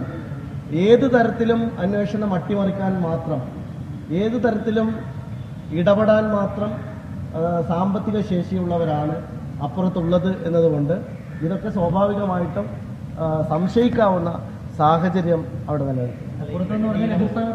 എതിർ സ്ഥാനാർത്ഥിയുടെ ഭാഗത്തുനിന്നാണ് ഞാൻ പറഞ്ഞത്. പരാതിക്കാരൻ്റെ ഭാഗത്തുനിന്ന് അങ്ങനെയൊക്കെ ഉണ്ടാകാം എന്ന ആശങ്ക തീർച്ചയായിട്ടും എനിക്കുണ്ട്. അല്ല, ഇതിലെ ഒന്നാമത്തെ കാര്യം, അവരുടെ പ്രയറിൽ പോലും അവർ കോടതിയിൽ ഇതേക്കുറിച്ച് ഇത് ഇൻവാലിഡ് വോട്ടാണ് എന്ന കാര്യത്തിൽ സംശയം പറഞ്ഞിട്ടില്ല. അതാണ് ഇത് ഈ കേസിലെ ഏറ്റവും വിചിത്രമായ കാര്യം. ഇത് തെരഞ്ഞെടുപ്പിൽ ഞാൻ എന്തെങ്കിലും മാൽപ്രാക്ടീസ് ചെയ്തു എന്നല്ല പറയുന്നത്. ഒരു സ്ഥാനാർത്ഥി എന്ന നിലയിൽ എനിക്കെതിരായിട്ടുള്ള കേസല്ല. ഇതിനകത്ത് അവർ തന്നെ ഉന്നയിക്കുന്നത് ഇത് ഇൻവാലിഡ് ആണ് എന്ന് അവർ തന്നെ സമ്മതിക്കുന്നുണ്ട്. കാരണം ഈ വോട്ട് ഓരോ കൗണ്ടറുകളിൽ നിന്നും 6 കൗണ്ടറുകളിലായിട്ടായിരുന്നു തപാൽ വോട്ട് എണ്ണിയിരുന്നത്. ആ 6 കൗണ്ടറുകളിൽ നിന്നും വന്ന അസാധു വോട്ടുകളാണ്. ഈ അസാധു വോട്ടുകൾ അസാധുവാണ് എന്ന കാര്യം എല്ലാ രാഷ്ട്രീയ പാർട്ടി പ്രതിനിധികളും കൗണ്ടറിൽ വെച്ച് തന്നെ സിഗ്നേച്ചർ കൊടുത്തതാണ്. അപ്പോൾ എല്ലാവരും ചേർന്ന് അസാധുവാണെന്ന് തീരുമാനിച്ച് ഒരു വോട്ട് അസാധുവാകാൻ നേരത്തെ ഇലക്ഷൻ കമ്മീഷന്റെ കൃത്യമായിട്ടുള്ള അതിനുള്ള ഘടകങ്ങളുണ്ടല്ലോ, നമ്മുടെ മുമ്പിലുണ്ടാവും. ആ മാനദണ്ഡ പ്രകാരം അസാധുവായ വോട്ടുകൾ എല്ലാ രാഷ്ട്രീയ പാർട്ടി പ്രതിനിധികളും ഒരുമിച്ച് മാറ്റിവെച്ച വോട്ടുകൾ, ആ അസാധു വോട്ട് വാലിഡ് അല്ല എന്നല്ല അവർ പറയുന്നത്. ഈ അസാധുവാകാൻ കാരണം ഉദ്യോഗസ്ഥന്മാരാണ് എന്നാണ് അവരുടെ ന്യായം. അത് കോടതിയിൽ തെളിയിക്കേണ്ട കാര്യമാണ്. മാത്രമല്ല, തെളിയിച്ചാൽ പോലും ഒരു വോട്ട് എങ്ങനെ അസാധുവായി എന്നതല്ലല്ലോ തെരഞ്ഞെടുപ്പ് അല്ലെങ്കിൽ കോടതിയുടെ മുമ്പിലെ പ്രശ്നം. ഈ വോട്ട് സാധുവാണോ അസാധുവാണോ? അസാധുവാണ് എന്ന് എല്ലാവരും സർട്ടിഫൈ ചെയ്ത വോട്ടാണ് ഇവിടെ കിടക്കുന്നത്. ഇത് കേൾക്കുമ്പോൾ ആളുകൾ വിചാരിക്കുന്നത് എവിടെയോ ഒരു 348 വോട്ട് എണ്ണാതെ ഒരു പാക്കറ്റ് മാറിപ്പോയിട്ടുണ്ടായിരുന്നു, അതിപ്പോൾ കണ്ടെത്തി എണ്ണാൻ പോകുന്നു എന്ന തരത്തിലാണ് പ്രചാരണം നടക്കുന്നത്. പക്ഷെ അതൊക്കെ കോടതി തീരുമാനിക്കട്ടെ, അതൊക്കെ കോടതിക്ക് മുമ്പിലുള്ള കാര്യം. അല്ല, ഇത് കൗണ്ട് ചെയ്യാൻ, ഒരു വോട്ട് തപാൽ വോട്ട് കൗണ്ട് ചെയ്യാൻ ചില മാനദണ്ഡങ്ങളുണ്ട്. ആ മാനദണ്ഡങ്ങളിൽ എല്ലാം പല കാരണങ്ങളാൽ ലംഘിക്കപ്പെട്ട അസാധുവായ വോട്ടാണ്. വോട്ട് അസാധുവാണ് എന്ന് തീരുമാനിച്ചാൽ, വോട്ട് വാലിഡ് അല്ല എന്ന് കണ്ടെത്തിയാൽ ആ കൗണ്ടറിൽ ഇരിക്കുന്ന എല്ലാ രാഷ്ട്രീയ പാർട്ടി പ്രതിനിധികളും പറയും ഇത് കൗണ്ട്. പെരിന്തൽമണ്ണ വിവാദത്തിൽ നജീബ് കാന്തപുരം പ്രതികരിക്കുകയായിരുന്നു. നിയമ നടപടികളുമായി മുന്നോട്ട് പോകുമെന്നാണ് അദ്ദേഹം അറിയിച്ചിരിക്കുന്നത്. അവിടുത്തെ ഇടത് സ്ഥാനാർത്ഥിയുടെ പ്രതികരണവും വന്നിട്ടുണ്ട്. അതിനു മുമ്പ് നമുക്ക് വനമന്ത്രി AK ശശീന്ദ്രന്റെ പ്രതികരണത്തിലേക്ക് പോകണം. ബഫർ സോൺ കേസിലെ പുതിയ സാഹചര്യത്തോട് അദ്ദേഹം പ്രതികരിക്കുന്നു. നടത്തിയ വിധി പ്രഖ്യാപനത്തെ 2 അംഗ ബെഞ്ചിന് മറികടക്കാനാവില്ല എന്നതുകൊണ്ടാണ് അത് തികച്ചും സാങ്കേതികമാണ് 3 അംഗ ബെഞ്ചിലേക്ക് വിട്ടത്. ബാക്കി വിശദാംശങ്ങൾ എനിക്ക് കിട്ടി തുടങ്ങിയിട്ടേ ഉള്ളൂ. കിട്ടുന്ന മുറക്ക് നിങ്ങളെ അറിയിക്കാം. സുപ്രീം കോടതിയിലേത് സാങ്കേതിക നടപടി മാത്രമാണ്. 2 അംഗ ബെഞ്ചിന് തീരുമാനിക്കാൻ കഴിയില്ല. അത് 3 അംഗ ബെഞ്ചിലേക്ക് വിട്ടു. സ്വാഭാവിക നടപടി, അതിനപ്പുറത്തേക്ക് മറ്റൊന്നും ഇല്ല എന്നാണ് വനമന്ത്രിയും പറയുന്നത്. അതിൽ സ്വാഭാവികമാണ് നടപടി എന്നാണ് അദ്ദേഹം സൂചിപ്പിച്ചത്. നമ്മൾ വീണ്ടും ഈ ഒരു ഇടവേളയിലേക്ക് പോവുകയാണ്. അതിനിടെ വരുന്ന ഒരു പ്രധാനപ്പെട്ട വാർത്ത, പെരിന്തൽമണ്ണയിലെ ഇടതുമുന്നണി സ്ഥാനാർത്ഥി കെ പി എ മുസ്തഫയുടെ പ്രതികരണം ഇപ്പോൾ വന്നിട്ടുണ്ട്. അദ്ദേഹം പറയുന്നത് സ്ഥലം MLA ഭാവി ഈ തപാൽ വോട്ടിലാണ്. തപാൽ പെട്ടികൾ കാണാതായാൽ അതിൻ്റെ ഗുണം ആർക്കാണെന്ന് ഊഹിച്ചാൽ മനസ്സിലാകും. വോട്ടുപെട്ടി കാണാതായ വിഷയത്തിൽ മറുപടി പറയേണ്ടത് ഇലക്ഷൻ കമ്മീഷനാണ്. കൃത്യമായ അന്വേഷണം വേണം എന്ന് അദ്ദേഹവും പറയുന്നുണ്ട്. എന്തായാലും ഈ വിഷയം കുറെ കൂടി ഡെവലപ്പ് ചെയ്യുന്നുണ്ട്. ഇപ്പോൾ UDF അവിടുത്തെ സിറ്റിംഗ് MLA നജീബ് കാന്തപുരത്തിൻ്റെ പ്രതികരണം. അദ്ദേഹം പറയുന്നത് സമഗ്രമായ അന്വേഷണം വേണം, നിയമ നടപടി സ്വീകരിക്കാൻ പോകുന്നുവെന്നാണ്. ഇടതുമുന്നണി പറയുന്നത് വോട്ട് പട്ടികൾ കാണാതായാൽ അതിൻ്റെ ഗുണം ആർക്കാണെന്ന് ഊഹിച്ചാൽ മനസ്സിലാകുമെന്നാണ്. അപ്പോൾ രാഷ്ട്രീയ വിഷയം കൂടിയായി അത് വളരുന്നുണ്ട് എന്നതാണ് ഈ മണിക്കൂറിലെ പ്രധാനപ്പെട്ട വിവരം. കൂടുതൽ വാർത്തകളിലേക്ക് വരാം ഇടവേളയ്ക്ക് ശേഷം.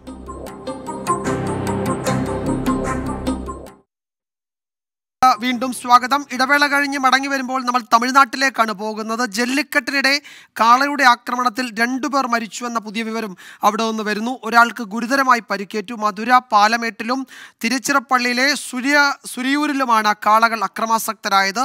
മധുര സ്വദേശി അരവിന്ദ് രാജൻ, പുതുക്കോട്ട സ്വദേശി അരവിന്ദ് എന്നിവരാണ് മരിച്ചത്. മനേഷ് മൂർത്തി ചെന്നൈയിൽ നിന്ന് കൂടുതൽ വിവരങ്ങൾ നൽകും. മനേഷ്, എല്ലാ പൊങ്കലിനും സമാന കാഴ്ച, സമാന വാർത്ത വരുന്നുണ്ട്. അതിന് മാറ്റമില്ല ഇത്തവണയും, അല്ലേ?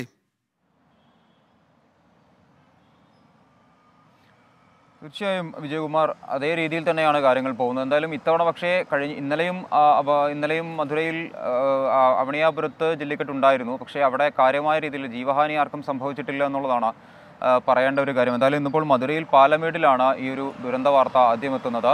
അത് ജല്ലിക്കെട്ട് വീരർ എന്ന് തമിഴ്നാട്ടുകാർ വിളിക്കുന്ന ജല്ലിക്കെട്ടിന് ഇറങ്ങുന്ന മത്സരാർത്ഥി തന്നെയാണ് മരിച്ചിരിക്കുന്നത്. അദ്ദേഹം 9 കാളകളെ അടക്കി 3-ാം സ്ഥാനത്ത്, ആ മത്സരത്തിൻ്റെ 3-ാം സ്ഥാനത്ത് നിന്നിരുന്ന വ്യക്തിയായിരുന്നു ഈ പറഞ്ഞ അരവിന്ദ് രാജൻ. പാലമേട് സ്വദേശി തന്നെയാണ് അദ്ദേഹം അവിടെ തന്നെയുള്ള മധുര പാലമേടിൽ തന്നെയുള്ള ചിന്നപ്പെട്ടി സ്വദേശി തമിഴരശനാണ് ഗുരുതരമായി പരിക്കേറ്റിട്ടുള്ളത്. അദ്ദേഹം 11 കാളകളെ അടക്കി ആ മത്സരത്തിൽ 1-ാം സ്ഥാനത്ത് നിൽക്കുന്ന ആളായിരുന്നു. അത്തരത്തിൽ ആവേശത്തോടു കൂടിയൊരു പോരാട്ടം തന്നെയാണ് അവിടെ നടന്നുകൊണ്ടിരിക്കുന്നത്. ഇപ്പോഴും ആ ജല്ലിക്കെട്ട് മത്സരം അവിടെ തുടരുകയുമാണ്. എന്തായാലും 2 മരണങ്ങൾ റിപ്പോർട്ട് ചെയ്തിരിക്കുന്നു. അതിലൊന്ന് മധുരയിൽ തന്നെയാണ്, മറ്റൊന്ന് തിരുച്ചിറപ്പള്ളിയിലെ സൂരിയൂരാണ്. അവിടെ മത്സരം കാണാനെത്തിയ വ്യക്തിയാണ് മരിച്ചിട്ടുള്ളത്. അത് പുതുക്കോട്ടയിലെ കണ്ണക്കോൽ സ്വദേശി അരവിന്ദാണ് മരിച്ചത്. കാളയുടെ ആക്രമണത്തിൽ ഗുരുതരമായി പരിക്കേൽക്കുകയായിരുന്നു. സമീപത്തെ ആശുപത്രിയിൽ പ്രവേശിപ്പിച്ചെങ്കിലും അദ്ദേഹത്തിൻ്റെ ജീവൻ രക്ഷിക്കാനായില്ല. എന്തായാലും മത്സരങ്ങൾ ഇത് ഇന്നും നാളെയും ഒക്കെയായി മത്സരങ്ങൾ നടക്കുന്നുണ്ട്. ഇന്നലെ അവണിയാപുരത്ത് ജല്ലിക്കെട്ടിൽ 75 പേർക്ക് പരിക്കേറ്റിരുന്നു. പക്ഷേ ആരുടെയും പരിക്ക് അത്ര സാരമുള്ളതല്ല. നാളെയാണ് വളരെ പ്രസിദ്ധമായ അളങ്കാനെല്ലൂർ ജല്ലിക്കെട്ട്. അത് മധുരയിൽ തന്നെയുള്ള അളങ്കാനെല്ലൂർ ജല്ലിക്കെട്ട് വളരെ പ്രസിദ്ധമായ ജല്ലിക്കെട്ടാണ്. അത്തരത്തിൽ സംസ്ഥാനത്തിൻ്റെ വിവിധ മേഖലകളിൽ സമാനമായ രീതിയിലുള്ള ജല്ലിക്കെട്ട് നടക്കുന്നുണ്ട്. സുരക്ഷാ ക്രമീകരണങ്ങളൊക്കെ ഒരുക്കുന്നുണ്ട് എങ്കിൽ കൂടിയും കാളകളുടെ ആക്രമണത്തിൽ പരിക്കേൽക്കുന്നത് എന്തായാലും തുടരുകയാണ്. ഇന്നലെ അവണിയാപുരത്ത് 75 പേർക്ക് പരിക്കേറ്റു. പക്ഷേ സാരമുള്ളതല്ല അവരുടെ ആ പരിക്കുകൾ എന്നുള്ളതാണ് നമുക്ക് ലഭിക്കുന്ന വിവരങ്ങൾ. എന്തായാലും ഇതുവരെ ഇപ്പോൾ പാലമേട് ജല്ലിക്കെട്ട് എടുത്താൽ, ഇന്നിപ്പോൾ നടക്കുന്ന പാലമേട് ജല്ലിക്കെട്ട് എടുക്കുക, ഇതുവരെ 17 പേർക്കാണ് പരിക്കേറ്റിരിക്കുന്നത്. അതിലിപ്പോൾ ഈ തമിഴരശൻ ഉൾപ്പെടെ 5 പേരുടെ നില ഗുരുതരമായി തുടരുന്നു എന്നുള്ളൊരു വിവരം കൂടി അവിടെ നിന്ന് ലഭിക്കുന്നുണ്ട്. എല്ലാവരും മധുരയിലെ രാജാജി ആശുപത്രിയിൽ ചികിത്സയിലാണ്. വിജയകുമാർ. എസ് മനേഷ് മൂർത്തിയാണ് വിവരങ്ങൾ നൽകിയത്. മധുര പാലമേട്ടിലും തിരുച്ചിറപ്പള്ളിയിലെ സുരിയൂരിലുമാണ് അക്രമാസക്തരായ കാളകളുടെ കുത്തേറ്റ് 2 പേർ മരിച്ചത്. അതിൽ മധുര സ്വദേശി അരവിന്ദ് രാജനും പുതുക്കോട്ട സ്വദേശി അരവിന്ദും മരിച്ചു. നിരവധി പേർക്ക് പരിക്കേറ്റിട്ടുണ്ട്. അളങ്കനല്ലൂർ ജല്ലിക്കെട്ട് പ്രശസ്തമാണ്. അത് നാളെയാണ് നടക്കാനിരിക്കുന്നത്. അതിനിടെയാണ് 2 ദുരന്ത വാർത്ത കൂടി തമിഴ്നാട്ടിൽ നിന്ന് വരുന്നത്. മനേഷ് മൂർത്തിയാണ് വിവരങ്ങൾ നൽകിയത്. സുപ്രീം കോടതിയിൽ നിന്ന് ബഫർ സോൺ വിഷയത്തിലെ വാദത്തിന്റെ കൂടുതൽ വിവരങ്ങൾ ഇപ്പോൾ പുറത്തു വരുന്നുണ്ട്. സർക്കാരിനെ സുപ്രീം കോടതി ഇന്ന് വിമർശിച്ചിട്ടുണ്ട് ഈ വിഷയത്തിൽ. ജൂൺ 3-ന് ഉത്തരവ് പുറപ്പെടുവിക്കുമ്പോൾ സാഹചര്യങ്ങൾ ഇത്ര സങ്കീർണമാകുമായിരുന്നു എന്നറിഞ്ഞിരുന്നില്ലേ എന്നാണ് കോടതി ചോദിക്കുന്നത്. ഇക്കാര്യം ബോധ്യപ്പെടുത്താൻ കേന്ദ്ര സർക്കാരിന് കഴിഞ്ഞിട്ടില്ലെന്നാണ് കോടതിയുടെ വിമർശനം. ജൂൺ 3-ലെ ഉത്തരവിലൂടെ ഖനനം നിയന്ത്രിക്കാനാണ് പ്രധാനമായും ലക്ഷ്യമിട്ടതെന്ന് സുപ്രീം കോടതി വ്യക്തമാക്കും. നേരത്തെ CR നീലകണ്ഠൻ അദ്ദേഹം പ്രതികരണത്തിൽ അത് വ്യക്തമാക്കിയതാണ്. എന്താണ് ഈ ഉത്തരവിന്റെ പശ്ചാത്തലമെന്ന് സൂചിപ്പിച്ചിരുന്നു. ജൂൺ 3-ന് മുൻപ് കരട് വിജ്ഞാപനം ഇറങ്ങിയ മേഖലകൾക്ക് മാത്രമാകും ഇളവെന്ന് കോടതി ഒരിക്കൽ കൂടി വ്യക്തമാക്കുകയും ചെയ്യുന്നുണ്ട്. എന്താണ് പുതിയ വിവരങ്ങൾ എന്ന് നമുക്ക് നോക്കാം. ആർ രാധാകൃഷ്ണൻ അല്പസമയത്തിനകം വിവരങ്ങൾ പങ്കുവയ്ക്കും. ഡൽഹിയിൽ നിന്ന് സുപ്രീം കോടതിയിലെ നടപടിക്രമങ്ങളുടെ കൂടുതൽ വിവരങ്ങൾ ആർക്കെ പങ്കുവയ്ക്കും. ജൂൺ 3-ന് മുൻപ് കരട് വിജ്ഞാപനം ഇറങ്ങിയ മേഖലകൾക്ക് മാത്രമാകും ഇളവ് എന്നാണ് കോടതി സൂചിപ്പിക്കുന്നത്. നേരത്തെ കോടതിയിൽ ഇത് സംബന്ധിച്ച് റിപ്പോർട്ട് നൽകിയ അമിക്കസ് ക്യൂറിയും ഏതാണ്ട് സമാനമായ ഒരു നിലപാട് സ്വീകരിച്ചിരുന്നു. എല്ലാ മേഖലയ്ക്കും ഇളവ് നൽകുന്നത് പ്രായോഗികമല്ല, ഈ ഉത്തരവിൻ്റെ അന്തസ്സത്തെ ബാധിക്കുമെന്നതായിരുന്നു അമിക്കസ് ക്യൂറി ചൂണ്ടിക്കാട്ടിയത്. അതും ഈ കോടതിയുടെ ഇപ്പോൾ വരുന്ന ഈ വാദത്തിനിടയിലുണ്ടായ നിരീക്ഷണങ്ങളിൽ വരുന്നുണ്ട്. ജൂൺ 3-ന് ഉത്തരവ് പുറപ്പെടുവിക്കുമ്പോൾ സാഹചര്യങ്ങൾ ഇത്ര സങ്കീർണമാകുമായിരുന്നെന്ന് കേന്ദ്ര സർക്കാർ അറിഞ്ഞിരുന്നില്ലേ?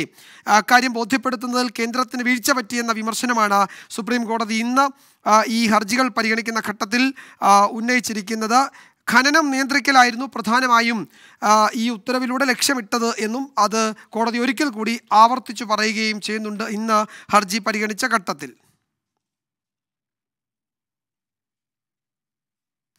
അല്പസമയത്തിനകം നമുക്ക് ആർ രാധാകൃഷ്ണൻ ടെലിഫോൺ ലൈനിൽ എത്തും. ആ സമയത്ത് ഈ വാർത്തയുടെ മറ്റു വിശദാംശങ്ങൾ പങ്കുവയ്ക്കാം.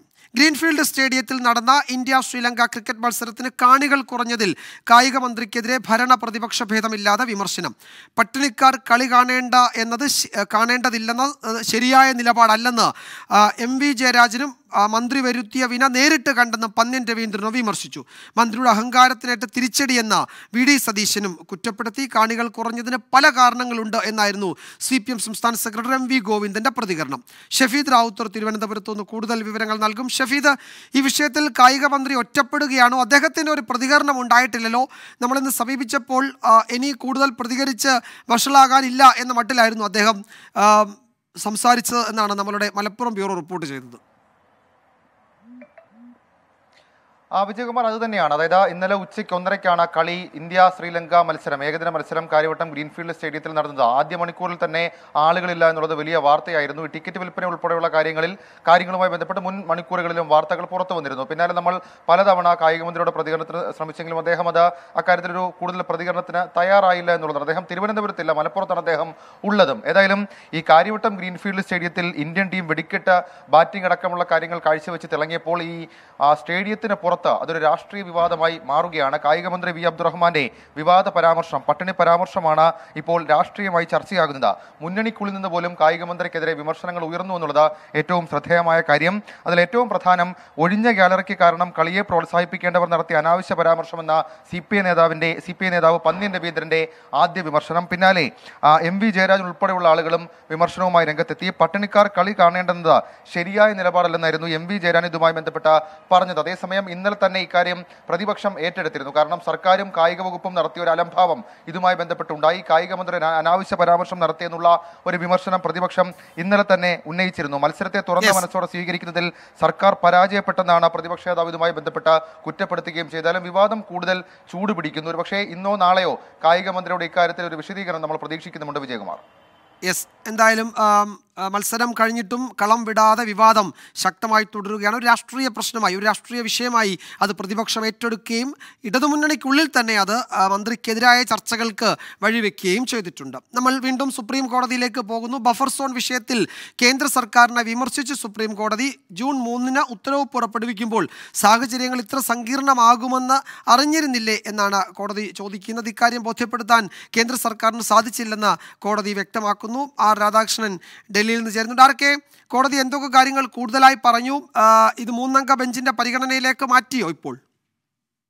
തീർച്ചയായിട്ടും ഈ കേസ് 3-അംഗ ബെഞ്ചിന്റെ പരിഗണനയിലേക്ക് പോയിരിക്കുകയാണ്. ഇതിൽ നിന്ന് ഏറ്റവും പ്രധാനപ്പെട്ട കാര്യം കോടതിയുടെ താല്പര്യം പൂർണ്ണമായിട്ടും ഈ ജനവാസ മേഖലയിലെ ജനങ്ങൾ അനുഭവിക്കുന്ന ബുദ്ധിമുട്ടുകൾ പരിഹരിക്കപ്പെടണം എന്നുള്ളതാണ് എന്ന് നമുക്ക് നിസ്സംശയം പറയാം. കാരണം ഈ ബെഞ്ചിന് നേതൃത്വം നൽകിയ ജസ്റ്റിസ് ഗവായി വളരെ കൃത്യമായിട്ട് അക്കാര്യങ്ങൾ വിവരിച്ചുകൊണ്ടാണ് ഈ നടപടിക്രമങ്ങൾ പൂർത്തിയാക്കിയിരിക്കുന്നത്. അദ്ദേഹം പറഞ്ഞത് ജൂൺ 3 2022 ജൂൺ 3 ഉത്തരവ് പുറപ്പെടുവിച്ച ബെഞ്ചിൽ താനും അംഗമായിരുന്നു. ആ ബെഞ്ചിൽ അംഗമായിരുന്ന ആളാണ്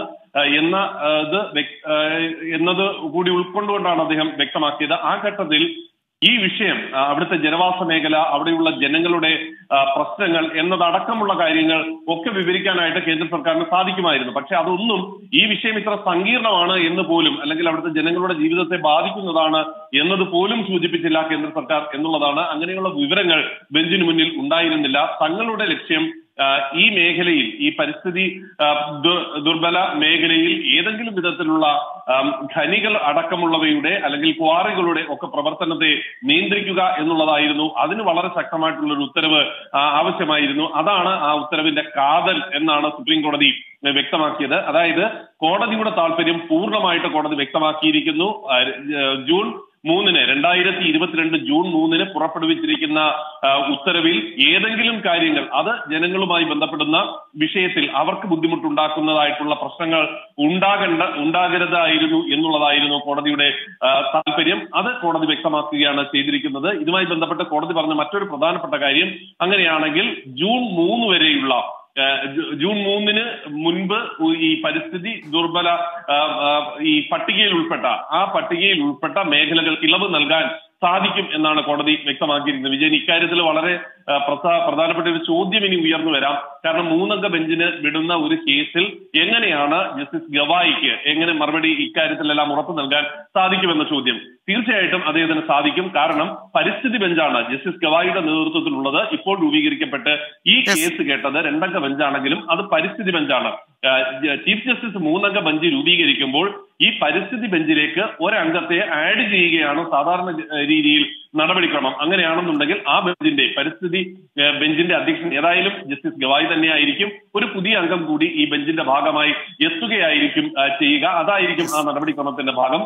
അങ്ങനെ ഒരു ബെഞ്ച് രൂപീകരിക്കുമ്പോൾ എപ്പോഴാണ് ഈ കേസ് കേൾക്കേണ്ടത് എന്നതടക്കമുള്ള കാര്യങ്ങളിൽ ചീഫ് ജസ്റ്റിസ് സ്വാഭാവികമായിട്ടും ജസ്റ്റിസ് ബി ആർ ഗവായിയുടെ അഭിപ്രായം തേടുകയും ചെയ്യും. അത് വളരെ വേഗത്തിൽ തന്നെ ഇതുമായി ബന്ധപ്പെട്ടുള്ള അദ്ദേഹം ഇന്ന് കോടതിയിൽ അത് പറയുന്ന രീതിയിൽ തന്നെയാണ് കാര്യങ്ങൾ പറഞ്ഞത്. വളരെ വേഗത്തിൽ തന്നെ ഇത്തരത്തിലുള്ള അപേക്ഷകൾ പരിഹരിക്കേണ്ടതാണ് എന്നൊരു അഭിപ്രായം കൂടി അദ്ദേഹം കോടതിയിൽ പറഞ്ഞു. അതുകൊണ്ട് ആ മേഖലയിലുള്ള ജനങ്ങളുടെ പ്രശ്നങ്ങൾ പരിഹരിക്കുന്ന വിധത്തിലേക്ക് കോടതിയുടെ ഇടപെടൽ ഉണ്ടാകും എന്നാണ് ഈ 3-അംഗ ബെഞ്ചിന് ഈ വിഷയം കൈമാറുമ്പോഴും നമുക്ക് നിരീക്ഷിക്കാനായി സാധിക്കുക. വിജയ്, വളരെ പ്രധാനപ്പെട്ട നിരീക്ഷണമാണ്. കോടതി പറഞ്ഞത് ജൂൺ 3 ഉത്തരവ് പുറപ്പെടുവിക്കുമ്പോൾ സാഹചര്യങ്ങൾ ഇത്ര സങ്കീർണമാകുമെന്ന് അറിഞ്ഞിരുന്നില്ല, ഇത്ര സങ്കീർണമാണെന്ന് അറിഞ്ഞിരുന്നില്ല. ഇക്കാര്യം കേന്ദ്ര സർക്കാർ വേണ്ടും വിധം കോടതിയെ ബോധിപ്പിച്ചില്ല, ശ്രദ്ധയിൽപ്പെടുത്തിയിട്ടില്ല എന്ന വിമർശനവും ഉന്നയിക്കുന്നു.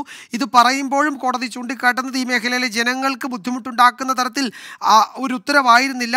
പകരം അത് മൈനിങ് അടക്കം, ക്വാറിയിങ് അടക്കമുള്ള കാര്യങ്ങളിലുള്ള ഒരു ഇടപെടൽ, അതായിരുന്നു ഉത്തരവ് കൊണ്ട് ഉദ്ദേശിച്ചത്. മറിച്ചുണ്ടായതിൽ കേന്ദ്ര സർക്കാരിനെ കോടതി വിമർശിക്കുകയാണ്. ജസ്റ്റിസ് ഗവായി ഈ ബെഞ്ചിന്റെ അധ്യക്ഷനാണ്. ഈ പരാമർശങ്ങൾ നടത്തി അദ്ദേഹവും കൂടി ഉൾപ്പെട്ടതായിരിക്കും. ഇനി 3 അംഗ ബെഞ്ച് എന്നതുകൊണ്ട് ഈ നിരീക്ഷണങ്ങൾക്ക് പ്രാധാന്യവുമുണ്ട്. അങ്ങനെ കുറെ കൂടി ആശ്വാസം ഇക്കാര്യത്തിൽ ഉണ്ടാകുന്നു എന്നതാണ് ഏറ്റവും ഒടുവിൽ കോടതിയിൽ നിന്ന് കിട്ടുന്ന സൂചനകളും. രാധാകൃഷ്ണനാണ് കോടതി നടപടികളുടെ കൂടുതൽ വിവരങ്ങൾ പങ്കുവച്ചത്. ഈ റിപ്പോർട്ടോടെ ലൈവ് ന്യൂസ് അവസാനിക്കുന്നു.